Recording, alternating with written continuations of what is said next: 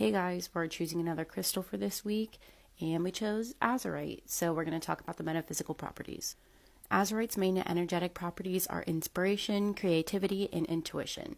Azurite guides psychic and intuitive development. It urges the soul towards enlightenment, cleansing, and strengthening the third eye. Azurite is a transformational stone that is a pure embodiment of the blue ray energy, and it activates the third eye and crown chakras.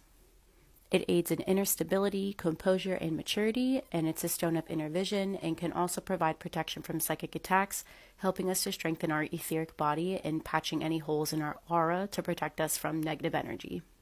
Azurite aligns inner vision with high guidance and assists in past life recall. It can help bring a sense of connection to the divine and can help us to sense the truth in any situation. This stone can also help us understand the root of our fears and worries.